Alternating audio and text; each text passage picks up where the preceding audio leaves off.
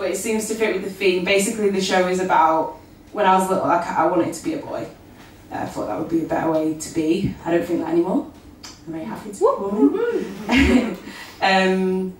But yeah, so it's kind of me dealing with wanting to be a boy and not understanding female beauty and gender and body hair. It's particularly about body hair, so I really enjoyed the poem before that was in reference to body hair. So yeah, I'll go for it. It doesn't have a name because it's just a part of the show.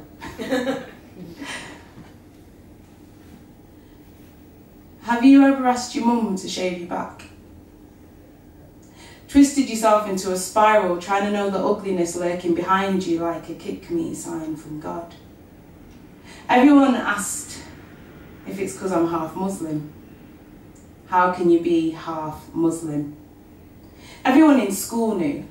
The news spread like a Chinese whisper, Pokemon cards, an eggy fart.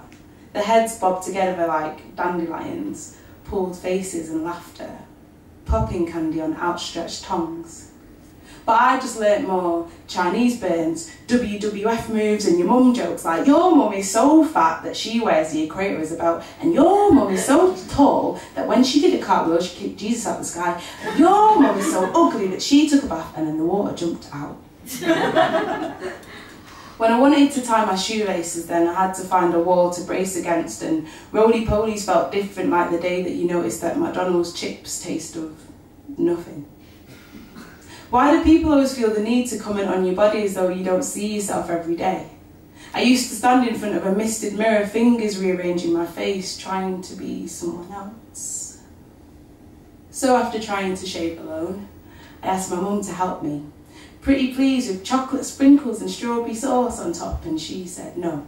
So I washed the dishes, gave her sardines and hibiscus tea in bed, tried to give her a kiss on the cheek, and she said, don't come to me with your Jada self.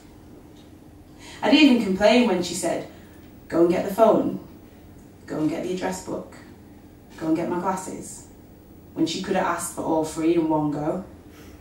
And some days she just looked through me like my daddy was a glassmaker. But that day, she looked at me hard. Face like the pointer broom that we used to brush the porch before finally giving in. And that night, I saw my mum cry for the first time.